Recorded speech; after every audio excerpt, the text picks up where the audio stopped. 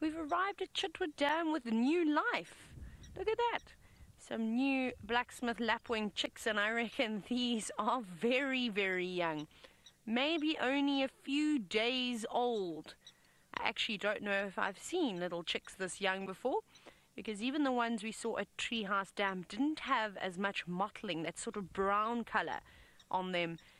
They were sort of more black already. Look at that, really long legs, big feet. Definitely hasn't grown into its body, and I've seen two so far, and we're on the most eastern corner of Chitwa Dam. Definitely the rooms that I'd like to stay in if I were to ever stay at this lodge. But look at that, they're able to run around and catch all sorts of things within the first couple of hours of their life. It doesn't take them too much. It's usually just waiting for the feathers to dry before they get to their feet and, well, start walking around, testing those legs. It almost looks a little bit wobbly still. There's the other one. Oh my word, can you go back to a little bit to the right? There we go. Just by that stick, there's actually another one sitting down just there.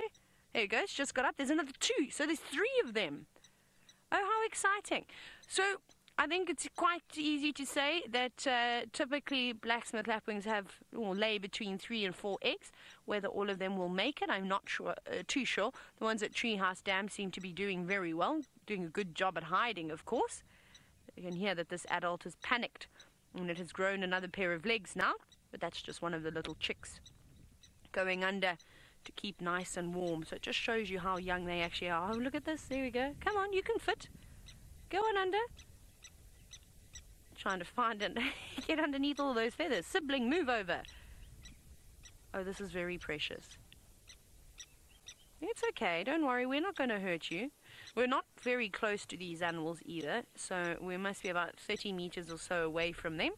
I think Mom is just on the or Dad is on the panicked side, purely because they're that young. They really are only a few days old.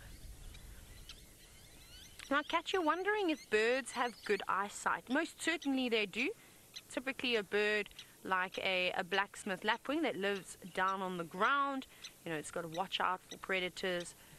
And then also they're looking for little insects around. So I think that their eyesight is fairly good. I think just in general with birds, their eyesight has to be quite good. Their sense of smell is not sort of as well developed as it is with the cats and some of the other mammals. But that's all right. They've got other things that they can, of course, rely on. Hearing is not too bad either, but I think the Blacksmith Lapwing is predominantly relying on its eyesight. Maybe something like I'm just trying to think what else would use sense of smell. Maybe some of the probers, maybe they're using sense of smell slightly, but again they've also got sensory nerves in their bill that help detect their food where they can't see it. But what an amazing sighting. I really am enjoying seeing all these young animals. This is a very exciting time of year, of course. Ladies and daisies, you said quick under the mombrella. That's hilarious. I might have to steal that and add that to my list of things. So thank you very much. That's very cool. I like that. And of course, you can imagine it's not just the birds here. Well, where's the third one though? I think the third one has run for cover. I don't know if it managed to get a spot under there because I can only see 6 legs now. So adult and then of course the 2 of the youngsters. Otherwise it would have just sat down somewhere, just trying to keep out of the way. But it's okay, I promise you we won't hurt you. But Mom or Dad, we can't move though because there's gremlins around here. And there's Egyptian geese. There's 3 Egyptian geese just sitting in the water in front of one of the rooms. Yeah, they're not quite floating at the moment. They actually just look like they're standing in the shallows. Oh, that's even very, very pretty. Look at that. The Egyptian goose tucked its head underneath the water. And because they've got a special oily secretion that waterproofs their feathers, no problem. It just goes straight off of the feathers, not leaving any dampness. Now, Laurie, you've said that you absolutely love Chitwa Dam. I do too. You could sit here for hours and hours. There's so many different things to talk about.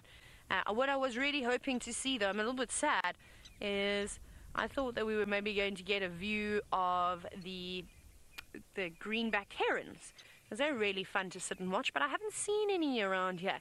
Maybe they've taken refuge, and again, like a lot of the birds, will be just under some vegetation. And then as that Egyptian goose sort of swims in a westerly direction towards the sunset, we should get a view of a pod of hippos. And it seems like the main family that are here. You can see a couple of them with their bodies submerged, but they all seem to be scattered around at the moment. And this is normally the time, of course, we know this is when they get active. This is the best time to come down to the dam, because they'll start opening their mouths, they'll start calling, and it's a beautiful place. I imagine, though, for the guests that have never been to Africa, it must be quite daunting at night, listening to the hippos, listening to all the birds, and the same thing, you know, throughout the day. It must be quite loud. As I know, and we often talk about this, some of the complaints we've had, and when you get the rainy season, or actually just when it gets warmer, and the frog life comes alive again. The chorus that you must get from this dam at night, I think really could be overwhelming. And well, we can't turn the sounds of nature off, I'm afraid, and it would definitely take you a couple of days to adjust to something like this. But what a way to sort of get away from sirens and hooters. Oh, there we go. Hello, hippo, opening your mouth. And then moving to, well, natural sounds. I think it is much better. Although a lot of us are accustomed to the sounds of traffic and just the city noises. And like I said, when you hear hippos fighting too, the males, it sounds like dinosaurs. How great is this? Where's our little friends? There should be 3 young hippo calves around here. The one that did open its mouth, I think, was a sub-adult. It wasn't quite fully grown just yet, but I haven't seen any of the little heads popping out. But I'm sure they'll eventually come around. Who's going to sing first? Obviously the lapwing's still going. The Egyptian goose has started chattering. But when is the hippo going to make a noise? There's a couple of animals also coming down to drink. There's a beautiful Inyala bull just to the left of the hippos. It's just sort of standing behind a tree. A little bit further left. There we go. It's about to come out now. Just underneath the sort of wall of Chitwa, and that's where the main lodge is situated up there. I'm not sure if that's where the pool is. I haven't actually been to Chitwa Lodge. And there's the hippo strand. You can just see that wire. That's just to try and keep the elephants and the buffalo and the hippos out. That doesn't always work, though. They often find a way, and especially now coming into winter, they want to eat all the nice lush green vegetation. And as you can imagine, a lot of the lodges actually water the plants in and around the lodge, so they stay lush. You'll find lots of warthogs will actually go up and graze right near the lodge too. And it was a dispute. One of my favorite things to watch in the whole, it sends you so quick, that's fantastic, is watching the Blacksmith Lapwings and the 3-banded plovers chase each other. They really do not like one another, and they're both exceptionally territorial, but they don't stand for it. And it's sometimes actually quite hard to get onto camera. There it goes again. Whee!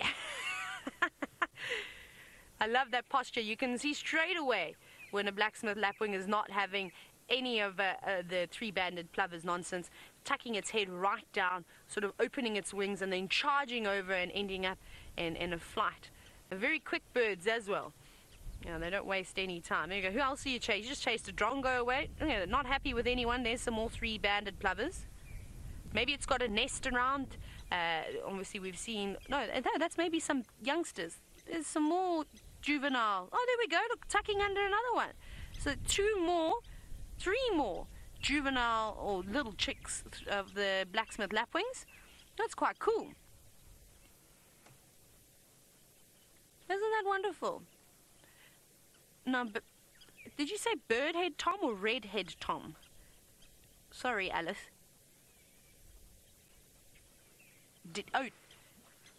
Deadhead Tom. You've said that this drive has been filled with cuteness. It has indeed. We're very lucky. It's going to be quite sad, though, to watch these little ones grow up. I can't imagine that all of them are going to make it to adulthood. It's just the unfortunate reality. As much as I'd love for all of them to reach adulthood, the chances of that, especially with the fish eagles and things around, well, it's quite slim, actually. But while they're this age, only a couple of days old, they're really going to be hanging around close to mom and dad, trying to keep nice and warm, especially on a cold day like today. Otherwise, you'll see them on the edge of the water, sort of looking for food. I mean, they don't seem to mind the Egyptian geese too much either. It's quite cool, though. The birding has been quite wonderful this afternoon. I'm just having a scan to see if I can find anybody else that's interesting, that's perhaps trying to catch. Oh, what's that? in the tree. I think it's a gymnogene. Sort of in line with this room. Let me try. I don't think I can get over there. You see that very green tree? No, go to the right. No, hang on. Let me go to the right a bit more. In there. In that spot there. There we go. Who's sitting there? Ooh, sneaky. There we go. Gymnogene, an African harrier hawk. Just hiding about, doing exactly what I said, catching the last of the afternoon rays. It's cold. It'll be very nice. It's all fluffed up, preening itself. And it's lucky. It hasn't actually been spotted by anybody just yet because none of the birds are really sort of overreacting. I haven't seen any drongos going in there mobbing. Normally the Egyptian geese are ones to let off a sort of call of distress. We did see some Egyptian geese goslings yesterday too. And that's exactly what this bird would be going after. It would go after these Blacksmith Lapwing chicks too, but it's a very small meal for a raptor of this size. So whether it would bother with going after them, I'm not sure, unless it was maybe desperate. But definitely those Egyptian geese goslings, adults have got to be very careful with that, because this bird would find that a very nice meal. Also, they are able to stick their legs into the holes of trees and dig around quite nicely. And we know that there's lots and lots of birds around here, especially the buffalo weavers. And they make those massive nests, so quite a few thorns and things. So it might be a little bit difficult, but with all the dead knob thorns and things, there'll be lots of cavities, natural cavities, or things that woodpeckers have sort of pecked away at, barbets living in those trees, and they'll be going for their chicks. Very cool though. I know there's a couple of you that often request to see the gymnogenes that are around here. Ryeza, you said that was well spotted. Thank you very much. I actually thought it was going to be an owl. I thought we were going to have an owl day today. Isn't that amazing? There's some of the rooms of the luxurious Chitwa Lodge. Beautiful setup here. Isn't that great? But we're going to move around now, and in order for us to move around... Oh, actually, you know what? Before we move around, Senzo, shall we show everybody the beautiful sunset? Because I don't know if Tristan's got a view of the sunset. He's been with the leopards. So let's quickly appreciate this view. It is a very nice setting with, of course, the marula trees that have lost their leaves. And then, of course, it's so amazing. We're just about to lose the sun. But I'm going to send you back across to Tristan while we maneuver around to find those African fish eagles and other things that could be lurking around the dam.